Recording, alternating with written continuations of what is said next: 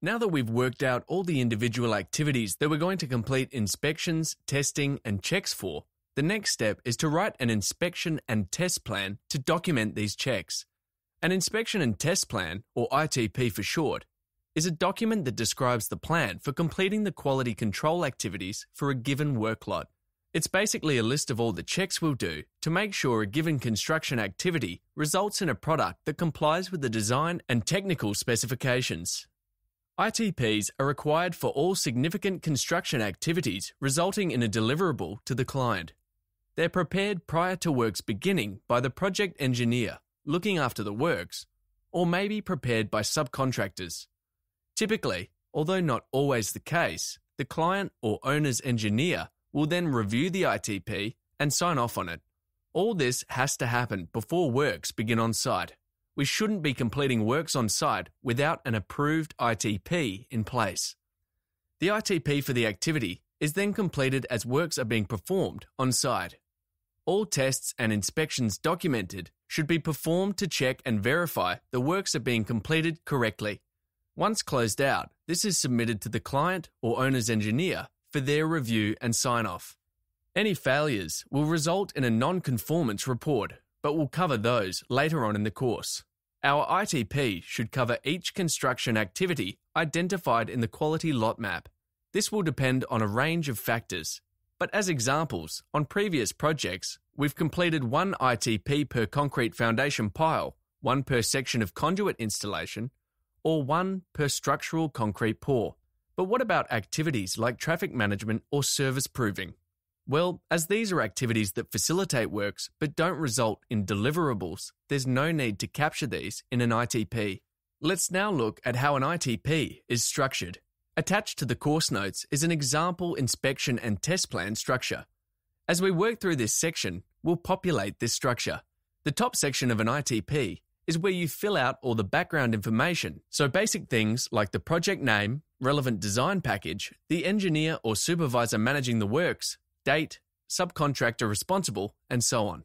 Under that is the basic structure of the ITP, where we'll write out the detailed activity steps and key points so we know exactly how to complete all the quality control checks necessary for the activity. Under the test activity section, we'll list out in detail all the steps to complete that activity. We'll cover what all these steps are in a second, because it's more than just the basic construction activities.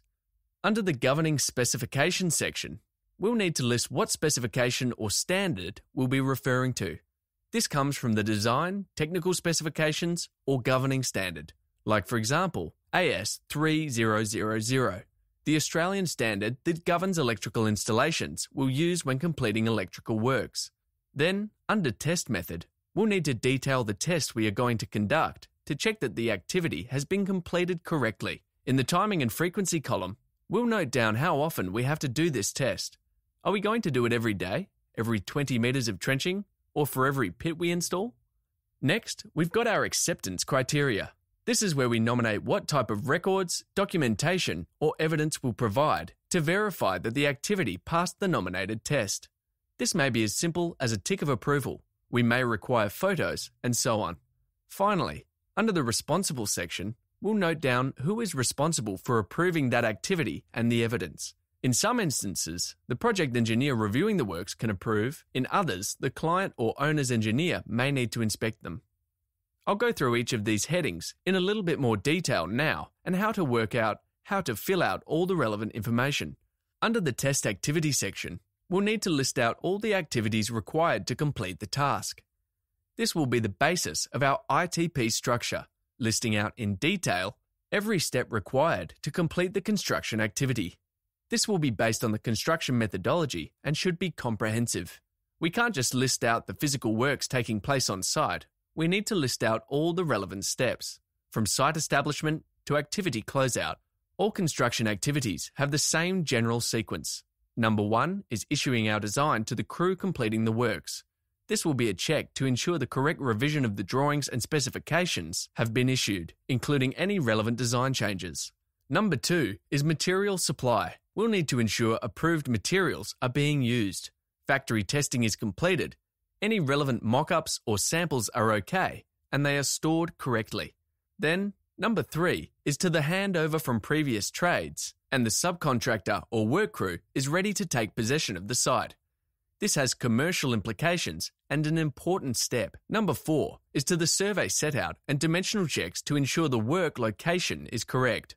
5 is the actual construction activity itself, including any testing, inspection, and hold points, once the works are complete.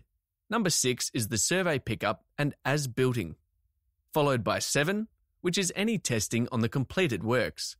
Then 8 will be the activity closeout and handover to the subsequent trades or commissioning. As you can see, there's a lot more to any single activity than just the physical construction works. Once we've listed out all the activities, against each activity, we'll need to know the governing specification or standard. This depends a lot on the works being undertaken. We want to identify the desired requirement we are trying to achieve and where this requirement comes from. If our activity is excavation and we're completing a compaction test, where does this requirement for a compaction test and what result does the compaction test have to achieve? We need to note that down. These requirements could come from the design, a technical specification, or a governing standard. The test method defines what test we are undertaking. This test needs to prove compliance to the relevant standard or specification. The tests may be specific to the discipline or activity, like concrete testing for concrete works, or compaction testing for excavation, or they could be generic tests like a visual inspection, photos, or delivery dockets for materials. Under the timing and frequency section, we'll nominate how regularly we'll conduct any test. This is basically how often we're proposing to do it. This can either be time-based or activity-based. A time-based requirement would specify that we'll do the testing every week or month. Activity-based testing specifies that we'll do these tests at a given frequency of works, so for every lot or every 20 metres of trenching. The requirements for timing and frequency generally come from specifications or standards. For example, in the client's concrete work specifications, they may nominate that the owner's engineer must inspect the reinforcement before every concrete pour. Therefore, the frequency of this test would be per pour. Other times, we may determine how often we want to do these checks. If we're having a lot of errors, issues, and defects, we may choose to complete tests more regularly. Our acceptance criteria is the required result from tests we've undertaken. So if we're doing compaction testing, what KPA does the ground have to meet? If we're doing concrete testing, what 28-day strength do we need to obtain? There are a couple of broad categories of acceptance requirements. There are test results, so for our concrete testing, we'd get a result saying we met the 28-day concrete strength nominated in the design and attach this to our ITP. This would need to be done by an approved laboratory or testing agency. Then, there are subjective verification requirements. These may be physical checks that we've done on site that we tick to say are complete. It could also be a client-specified hold point where the client signs something to say they approve works to proceed. And finally, we can also provide physical records, for example, photos or delivery dockets, to prove that step has been completed. When understanding what the acceptance criteria is, it's important to understand the design criteria and tolerances. These are usually specified tolerances in the design, like plus or minus 10 millimeters for precast concrete. If it's within tolerance, it's okay. If it's out of tolerance, well, we'll cover what to do there in our NCR section. The last section of ITP is the responsible section. That's where we nominate who is responsible for approving that section of works. We nominate the party that has to sign off and whether or not works can progress past that point without obtaining approval from the responsible party. The different parties nominated in this section could be the subcontractor, an engineer or supervisor, the client or owner's engineer, or an independent third party, for example, like an electrical inspector or geotechnical engineer. We'll also need to nominate whether works can or can't proceed prior to this approval. A hold point means work cannot proceed without the relevant approval.